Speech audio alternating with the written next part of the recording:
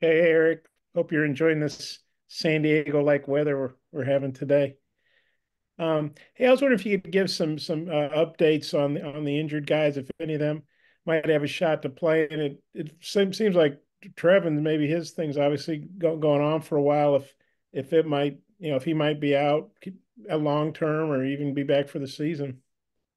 Yeah, I mean, I don't think there's any doubt that he'll, play this season as long as there's no setbacks. He's been gradually working his way back into the fold. Hopefully, he'll be able to go through some practice today.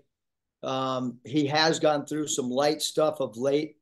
Um, and then Jalen Graham uh, will not practice today, possibly will practice Friday. Both guys, I would say, because we didn't practice yesterday and we haven't practiced yet. I would say both guys nearing a return, whether that's Saturday or Tuesday or the following Saturday, sometime within the next 3 games, we would expect to have both of them back.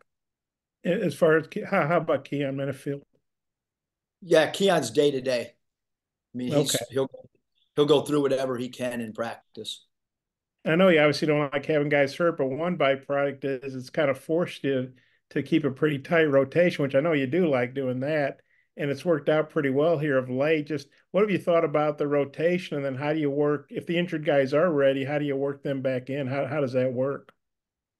Yeah, I mean, you got to wait till see who's available and who's not available, and the way that we played the last 2 games. I mean, those guys are going to deserve to, to continue to stay in somewhat of a role. But obviously, if injured guys come back, you want to get them back in the fold as well. So, but it has been, guys kind of know when they're coming in and out of games, and it's been a little bit easier, probably from a coaching standpoint as well as a player perspective, with the shorter rotation, which is why we've done it that way for 9 years. And it wasn't done earlier because you know lack of consistency. And that's been the one thing with our team that we're continuing to try to be as consistent as we possibly can. Well, why do you think it's been working so well? Because some of these guys, like KB, didn't play for a while. Ellis has been out of games, and Davenport's really playing well, but he hadn't played. Well, why do you think this particular group seems to be working so well? Well, I think like with Battle, I think he's our defensive concepts. He's been much better of late. Um, and so when you're not playing as well as you hope, you got two things to do: either you stick to what you're doing, or you uh, try to continue to search and see what can work. And obviously, you guys aren't privy to practices and some of the statistical analysis. We have an outside company that does stuff, so there's a whole bunch of stuff that factors into it. And of late, the group that's been out there has done a good job for us. Okay, I might have a couple more if time allows, but I'll give it back to Mike. Thanks, Eric. Thanks, Bob. Touch. Hey, Eric, I know Missouri's still looking for their first win, but they've played really well the last 2 games at Ole Miss, and then Tennessee, they gave them a scare. Just what have you noticed from them on film that they're doing well these last couple of games? Well, obviously they got experience coming back. Sean East didn't play for a couple games. He's back and he changes things for him. So their record is not indicative of who they are based on an injury to a really talented player in Sean East. And look, Honor, number 10, and number 55 East, number 35 Noah Carter. I mean, those 3 guys have been starters in this league. So that's a really good nucleus. And then you add in the fact that a freshman from last year who's now a sophomore, Aiden Shaw's got experience. Obviously, Connor Vanover's got experience. And then, a guy that is as good as any newcomer in the league is Bates from Indiana. So that was a great pickup for them out of the portal. Not a good one, but a great one. And so you look at Bates, Honor, Carter, East, and that's a talented team. And so we've got to bring our A game. We've got to have good transition defense. We've got to do a good job taking care of the basketball. We've got to understand, East and Bates are primary scorers for them, and we've got to try to do a good job on them. And something you mentioned after the Texas A&M win about how you knew going in that keeping them off the offensive boards was going to be tough, and you kind of practiced on what to do when they got them. It made me think back to your first team that y'all had problems rebounding the ball because of size. Was there any?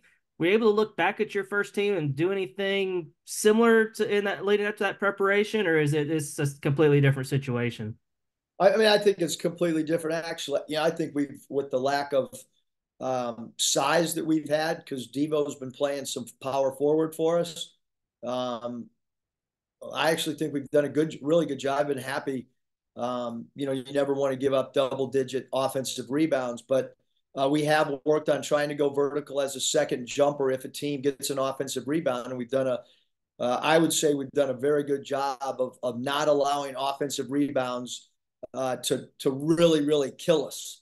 And so, and we've slightly rebounded a little better for us offensively, mainly, Davenport's energy on the offensive glass. Bob? Yeah, Eric, you mentioned Vano. He's obviously a guy that played here. I thought he did okay in limited minutes the first time y'all played him. What have you seen from Connor this year? And I guess what's it like playing a guy that used to be here? I mean, you always root for former players, and Connor, such a great young man, and his family's awesome, and so you want him to play well and have great success. Not necessarily, when we play him. So Right. two nights, out of the season, because Missouri's a two-time opponent. But Connor's a great shooter with deep range, and certainly a lob threat, and a great passer. So, you want to try to take away his three ball looks. You want to try to pressure the pass because he is such a high basketball IQ player and has got really good vision for somebody his size. You guys obviously handled Missouri pretty well there in Columbia. I mean, the final score I don't think was really an indication of how dominant y'all were. Now you're playing them here, so I think there's a tendency for people to think, well, if you beat a team on the road, you're certainly going to beat them at home. It obviously doesn't always work that way. It hasn't worked that way this year in some SEC matchups. Kind of, how do you approach a game and make sure your guys don't think, well, we already beat them at their place, so we're obviously going to beat them at our place. Yeah, I mean, I hope that we understand by this stage how hard it is to win a game in the league. Um, it's a super competitive league, and you look at all the close games that Missouri's played throughout the entire course of the season, and we've got to play a great game to beat them. And so, it's an early start. Got to wake up. Got to get your body movement. Got to get your competitive spirit in high gear from the beginning of the game, which we did at their place. But yeah, I mean, this is, beginning of the year when we looked at Missouri's roster and looked at those returning guys. Like, we have great respect for those guys that we played last year and this year. So and then like I've mentioned, Bates has just become such a vital pickup for them in the portal, and done a great job scoring the ball in the half court and doing a great job scoring the ball in transition. And I know you don't want to give away any secrets, but you did a really great job the second time around on Taylor after he'd had a big game against you. Do you have some, I don't know, some special stuff for Bates, or do you just try to do better what you tried last time, or kind of without giving away secrets, kind of what's your approach there? Yeah, I mean, I think you always want to take the film and try to evaluate, how you can try to contain a star offensive player on the other team, and certainly we'll come up with some simple rules that maybe that we didn't utilize in game one, and he's a hard player to cover because he goes to the offensive glass. He really gets downhill in transition. He can make a three, and he can hard dribble drive with either hand. So, but yeah, I mean, we start our prep today and try to get ready for, Bates as well as not letting Honor get three balls up, and then defending, East who can go east and west off the bounce and can shoot threes off the bounce. And then Carter, we gave up a couple threes. We have to do a better job of closing the airspace against number 35, Noah Carter. Yeah, I know we talked about Mackay some the other night, but I wanted to ask you something else. I know that the TV announcer seemed surprised when he didn't start the second half the other night. And I remember thinking, well, he's playing off the bench. You want to keep him out of foul trouble. But I've had some people say, why didn't he start him? And I said, well, he plays 33 minutes. Who cares?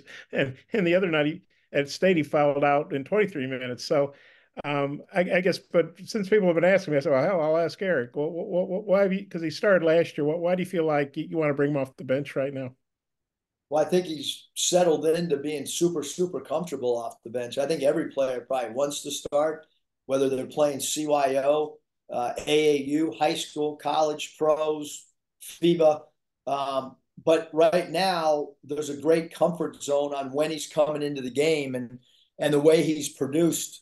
I don't know why anybody would want to start him because he is. I mean, he's playing the whole game minus 7 minutes, and um, he's effective the way that he's been used of late.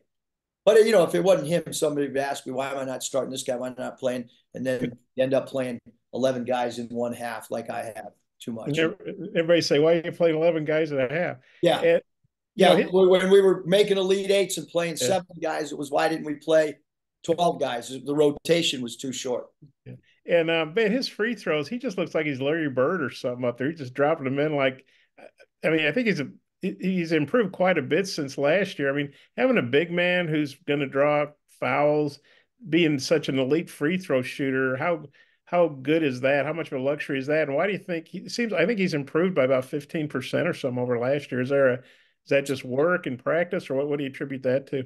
Yeah, I mean, he does work on his free throws before practice, after practice. He does a really good job of that. I mentioned when he was out this summer with the injury that he was one thing that he was able to do was shoot fouls. He's got really good backspin on his shot, good rotation, good arch, and right now he's a confident player from the foul line. And you did mention, Bob, one of the big keys is that he's drawing a lot of fouls. Which is important in our system, and he's a great passer too. So he puts pressure on the defense on how they're going to play our pick and roll coverage because we do like to put Mitchell in a ton of pick and rolls both on the wings and in the middle of the floor. Hey, thanks, Eric. Touch. Yeah, I just have one more. You mentioned Davenport and his offensive rebounding just a second ago. He also had a couple of steals and he had 9 points, but his three ball isn't falling. Just how important is it that he's still able to find ways to contribute and help y'all even when the three isn't falling? Yeah, I mean, the makeup of our roster, we don't have size wise kind of that swing guy that we've had a whole slew of them from Moody to Stanley to guys that are 6'7", 6'8", and so JD's kind of the closest thing that we have, and he's done a really good job of playing both the small forward and the power forward for us. He plays with some energy, some juice, and although it hasn't been the shooting season that he probably hoped or that we had hoped, he's certainly providing a lot of stuff for us on a nightly basis that maybe doesn't show up on the stat sheet.